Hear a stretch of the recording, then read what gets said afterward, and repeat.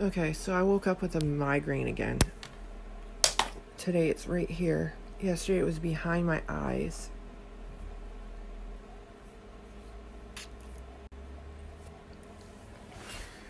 I have to get the kids something to eat.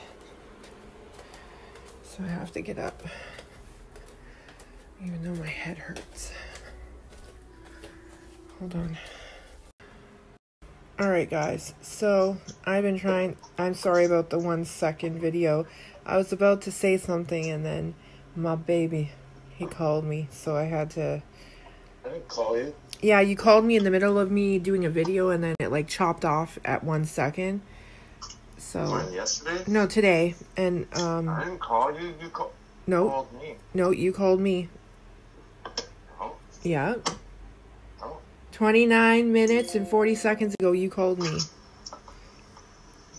Remember, you're like, I called you, you're like, I'll call you back in 1 minute. Oh, yeah. And then you called me back. Anyway, so I was about to say something. So I just want to share with you my morning. So I ain't even going to talk. I'm just going to share. And then I'll talk. I am open, just not to heresy and blasphemy. I want to focus on, I'm going to come back to Romans 10, but for now I just want to point out Romans 10:9, where the Bible reads that if thou shalt confess with thy mouth the Lord Jesus, and shalt believe in thine heart that God hath raised him from the dead, thou shalt be saved. And what I want to preach about this morning is the significance of the resurrection, the significance of the resurrection. And I'll submit to you that the resurrection is the key doctrine of Christianity. It is the most important thing that we believe, the physical, literally, bodily resurrection of Jesus Christ, that Jesus died and was buried and rose again according to the Scriptures. That is the very definition of what the gospel is. The death, burial, and resurrection of Christ. This is something that needs to be emphasized today. When we give people the gospel and when we preach the Word of God, the resurrection is one of the most important things that we could emphasize about the Bible. Now go, if you would, to Matthew 28. Let me also just point out that the very reason why we have church on Sundays is because of the resurrection of Jesus Christ. That's why we meet here on Sunday mornings and Sunday nights, and that's why Sunday has been the traditional day to have church for all these years. It is because we're commemorating the most important event in the history of the universe, which is the resurrection of the Lord Jesus Christ upon the first day of the week. Look at Matthew chapter 28, verse 1. The Bible reads, "In the end of the Sabbath, as it began to dawn toward the first day of the week, came Mary Magdalene and the other Mary to see the sepulchre. And behold, there was a great earthquake, for the angel of the Lord descended from heaven, and came and rolled back the stone from the door, and sat upon it. His countenance was like lightning, and his raiment white as snow. And for fear of him the keepers did shake, and became as dead men. And the angel answered and said unto the women, Fear not ye, for I know that ye seek Jesus, which was crucified. He is not here, for he is risen, as he said. Come see the place where the Lord lay." Flip over to Mark 16. The only thing that truly upset me and bothered me about this whole thing is the ignorance behind thinking that just because I was saved in February means I do not have the Holy Spirit's discernment. That is just ridiculous and folly. So she literally said that there is no measurement of the Holy Spirit in a new believer or somebody who's older in the belief. The Holy Spirit is the Holy Spirit, and the Holy Spirit will guide you. And just to be clear, y'all, I'm not one of these new believers who never open their Bible, who only wait for Sunday service to learn about the Bible. You can ask my husband, okay? My husband who's with me all the time. I'm listening to sermons, I'm cross-referencing in my own Bible, and I have my Bible open every single day. I am not somebody who does not open their Bible to learn something. Okay, so the thing is that apparently I was talking to my pastor's wife, and she also said that I should be wary of people who do not show grace when they're speaking to someone, and to speak down to someone is not very nice, and it's not very Christ-like. And so, well, while I try not to do that, I am pretty bold and arrogant at times. I can admit that.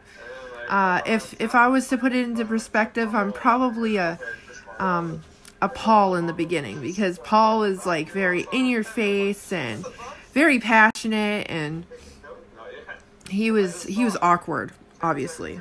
He was very awkward, but very strong in his words. I'm the same way. And yeah.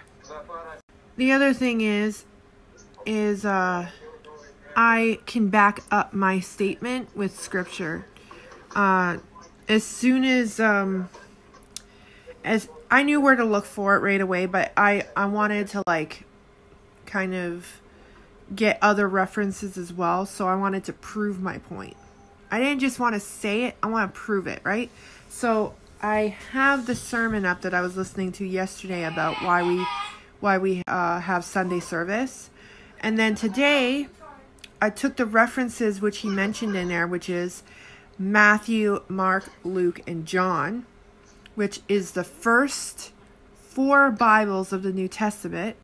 And I went and I cross-referenced each phrase, and every single one of them says the first day of the week, which is Sunday.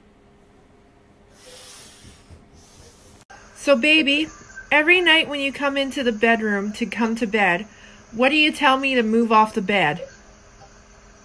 Your Bible. And is it open or is it closed? It's always open. And what am I listening to all day long every time you call me? Sermons. From who? Pastor Steven Anderson. There you have it, from the horse's mouth itself. My husband has witnessed me listening to sermons and reading my Bible. I'm constantly growing in my faith. I don't just sit around when I'm sick. Even when I'm not sick, I'm learning when I'm not teaching the boys for school. I'm always learning, guys. Always. Somebody to get married to. You know, and I'm not saying to marry the first person that comes along, but that's the right way to do it. You know, and I'm not telling people, hey, run out and get married right when you turn 18. But I'm also not telling people like the world says. You know, my belief, based on scripture, is that you should get married as soon as possible. But again, only as soon as is possible, meaning that you're mature enough, you can do it financially, and you find the right person that you want to spend the rest of your life with that is a godly spouse. Okay, but this thing of just waiting for the sake of waiting, I don't believe in it. Now, if there's a reason to wait because you don't have a job, because you don't have any way to support a family, because you're immature and childish, or because you haven't found the right person to get married to, hey, those are legitimate reasons to wait. But just wait because you're young. Just wait till you're 25. Just wait till you're 30 for no reason. I don't believe in that. And to remain pure. You know, and not to go down that wicked road. And you know, you can give me all your worldly philosophies that you want, but this is actually biblical doctrine here. Okay, these are biblical philosophies. I'm teaching these to my children. I want our church to understand these truths. You can do whatever you want, but I'm telling you what the Bible says.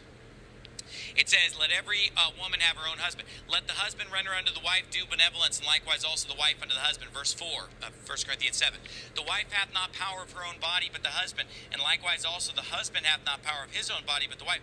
Defraud ye not one the other, except it be with consent for a time, that ye may give yourselves to fasting and prayer, and come together again. Watch this, that Satan tempt you not for your incontinency. Do you see that? Satan wants to tempt you when you're vulnerable.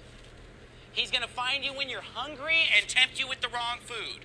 He's going to find you when you're bored and tempt you with the wrong entertainment. He's going to find you when you're single and when you're not yet married, and he's going to tempt you with fornication. And he's going to find you when you're married and you're not having a proper relationship with your spouse, and he's going to tempt you with adultery. And if we're going to pray on our knees and say, God, lead us not into temptation, and if we're going to live our lives in such a way that we don't lead ourselves into temptation, we need to realize two things. Number one, we should try not to make ourselves vulnerable to the devil's attack, number one. And number two, when we are vulnerable, we need to realize that we're vulnerable, and we need to take extra heed and be extra careful, knowing, hey, I'm vulnerable right now. And beware of that. Flip over to Proverbs chapter 4. Proverbs chapter 4. You see, I learned a long time ago that if you pack yourself a good lunch, you're less likely to buy something off the Roach Coach. You're less likely to buy something from Burger King and McDonald's and Jack in the Box. And look, I remember, and I'm not tempted by that stuff anymore. If you eat healthy for a while, you'll get to where you crave healthy things. You just got to change your appetites. But I used to eat a lot of junk food. I grew up eating a lot of junk food. And when I first got married, I still ate a lot of junk food. I remember when my wife was in Germany, I was eating off the Roach Coach every day and everything, So I've been there. I've done it, all right? But I remember just the temptation, because it was a financial thing. Back then, we were really poor. We had very little money, and it costs more to eat out than it does to eat home. So I remember just being so tempted, because every guy I work with, they're all going to Burger King, they're all going to Arby's, they're all going to Long John's, and it's a major temptation. So I had to make sure that I had a lunch and that it was a good lunch. I didn't want to just have something that's too small, something that isn't that good. If you had a good lunch and if you had enough lunch, it was a lot easier to walk away from the Burger King and the McDonald's and Arby's. Now, if I eat that stuff, it makes me want to throw up. But, I haven't eaten any fast food in many years. But I remember one time I broke down and went to Taco Bell in Montana, because there was just no other warm food available. I was out in the middle of nowhere, and I hadn't eaten this way in years. I'd quit eating fast food for years, and I just said, whatever, I'm just going to do Taco Bell. And I hadn't been there in years, so I went and I got my standard order at Taco Bell that I ate every week for years when I'd be traveling and working, and this is what I would order. 2 chicken nacho cheese chalupas. Then I would get 3 orders of nachos. The 79-cent nachos. I mean, they're probably more now, but I get 3 orders of nachos and 1 crunchy taco. So I get 2 chicken nacho cheese chalupas, 3 orders of nachos, and 1 just basic King James version taco. Okay, and I would get that every time, and I loved it.